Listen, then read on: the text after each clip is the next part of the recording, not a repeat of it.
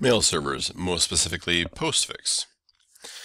So the Simple Mail Transfer Protocol, or SMTP, was published as RFC 788 in late 1981 by John Postal, who is considered the god of the internet. John Postal produced many different standards. Lots of different RFCs have his name on them, especially the early ones. He disappeared toward the end because he died, but he was one of the founding inspirational members of the creation of the internet. So this SMTP protocol uses plain text commands to communicate with remote servers listening on TCP port 25. You also have webmail and application client programs that send mail, and what happens with those is you have this front end, but you still have a mail server in the back end. So this local mail server that handles all the communication with the remote servers. It sends and receives them, and then use the webmail or application clients to retrieve it from the server and send it to the server. There are many different directories involved with these mail servers. The etc postfix directory contains all the configuration information for the postfix server. You have the var spool mail directory, and that one contains all the email that has been received and processed and put into users' files. So there's an mbox style file. Basically just lists all the email messages one after another in one long text file. So you can go there and grab the mail messages for each of the users. And then there is these var spool postfix directory, and that's where postfix stores data it's using as it's acting as a server. All the incoming mail, outgoing mail, it stores them in different folders. There are lots of things in the protocol, such as the ability to retry sending mail when the server's down and other things like that. And so it has to maintain and hold things that are still on their outbound direction. Also inbound as it's processing and looking at things. The var log mail log file is a log that can be used to troubleshoot email related problems. All kinds of things show up in there about the mail server and mail messages coming in and out. There are some SMTP security concerns. First of all, plain text messages can be viewed in transit. So if you are sending or receiving mail, anybody along the way between the source and the destination could look at the mail and read it. Now that doesn't mean you can't encrypt your message inside of your mail, but the header data would still be unencrypted. So you have to keep that in mind. All of the messages are plain text. If the message itself is encrypted, that doesn't mean the headers are encrypted. Anyone can send unsolicited messages at a very low cost. So spam is very cheap. You can send all kinds of mail. You can claim to be anybody you want. There are a lot of different changes in how mail servers are handling this. And so they can look at things and say, well, you're claiming to be from one server, but you're actually sending it from a different server, and then they can mark you as spam. And there are other things they can do to try to filter things out. Also, the protocol allows for things like relays, which make it easier to spoof sources, so you can send mail messages through a server. Most mail servers now are configured by default to not allow relaying, but relaying is still possible and it can still be turned on. The messages themselves can carry malicious files or content. You got things all the way back to the I Love You virus that was hitting people's machines and then being processed locally and causing all kinds of problems, to more recent malicious things. You can have all kinds of tricky messages. You could have messages telling you about a Nigerian prince, or selling you things, claiming to be somebody they're not. And yeah, those are bad. And rejected messages can be used to perform directory harvesting attacks. They can just send email messages to everybody in your system and then decide which messages get bounced and which ones don't. And the ones that get bounced probably mean there's nobody there. The ones that don't get bounced, well, they probably mean there's somebody is there. So you can use that to find who's on the system and then use that information to then try to log into their account by guessing passwords and things like that. So some of the useful packages, Postfix is the SMTP mail server. You have other things that are related. Dovecot, which we will not talk about much, does provide your POP and IMAP servers. So Dovecot's a nice thing to look at. Telnet is a great terminal emulation program that allows you to connect to ports, and you can use it to telnet to your local host port 25 if you want to walk through the mail protocol and try to figure out what's going wrong.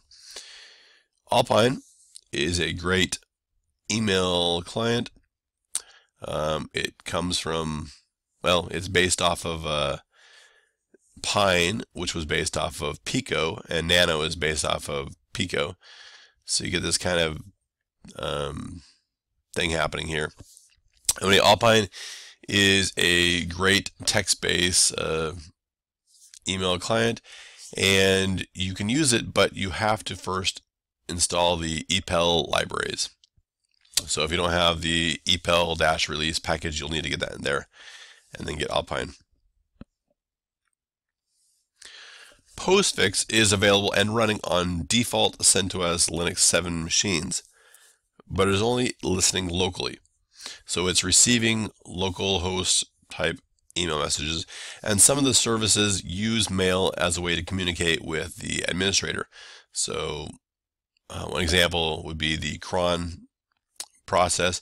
Whenever there's a cron job that produces output, it will send an email message to the user root, indicating what the output of the command was. So normally you write cron jobs that have no output unless there's an error, and then they produce output and it gets emailed to the administrator. But if you wanted to do more than just listen locally, you need to make some configuration changes. So in order to configure Postfix to allow external connections, you need to edit the etc postfix main.cf file and allow listening on all interfaces. So you can scroll down a little ways through that file until you find a section with 4 lines. The top line would be the inet interfaces equals all, which will be commented out. You need to uncomment that one. And you want to take the one that says inet interfaces equals local, and you want to comment that one. Now when you uncomment it, make sure you just remove the hash mark. Don't remove it and leave a space there or something like that, because then it won't work. So make sure you do it correctly. And then once again, you have to restart your service. So if you want to restart your service, you can use the systemctl command. So systemctl start postfix.service.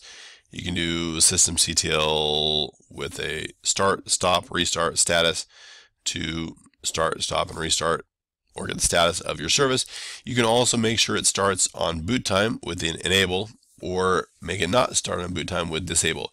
Now you don't need to worry about enable and disable because it should be running already by default, once again, because it comes pre-configured that way. In order to receive mail, the mail server must be obviously listening, but it also needs to be allowed to receive communications to TCP port 25 from outside machines. So in order to allow inbound TCP 25, you can use the following command. Just use the firewall-cmd space --add-service equals SMTP, which will allow the SMTP protocol to come through. Well, allow port 25 to come through. You can then verify the services are present in the firewall as well with the firewall-cmd --list-all command. And once again, if you want to allow your service to be there after a restart of your firewall, you'd want to add the -- permanent option to the top command so that it gets stored into the firewall configuration files. So when it boots up, it will automatically add it there. One more thing to think about, external email service identification. So Postfix and other email servers follow standard protocols, which is nice, but it's also kind of confusing sometimes. In order to send email, the Postfix server uses the host domain part of the email address to identify the server. So if it's a bob@example.com, it's going to check first for a DNS record for an MX record for example.com. If it does not find it, it will check for an A record in the DNS service. And so it looks for example.com, and if it finds an MX record, it will use that. If it doesn't, it will use the A record. And if it doesn't find that, it will not send the mail. So it does not use the etc host file. So don't try to make that work. It just doesn't work. It refuses to do that. So you want to make sure you can use your DNS service, which means you have to have it configured. Troubleshooting. So if you are having trouble sending mail or receiving mail, you want to verify your IP address is correct. You want to verify the services are running. You have your mail server running and up and going. You want to verify the firewall is not in the way. You want to verify that DNS records are there so that it knows which server to identify and use. You want to make sure the remote host is up, and you can ping it to do that. You also want to verify that the remote ports are open, so you can use Nmap to scan the machine, make sure port 25 is open. You want to make sure you can check logs. So you can go in that var log, mail log, and take a look at that. You can also check the mail directory and see if mail is being received. So here are a couple of things, and that is our mail server or Postfix mail server overview.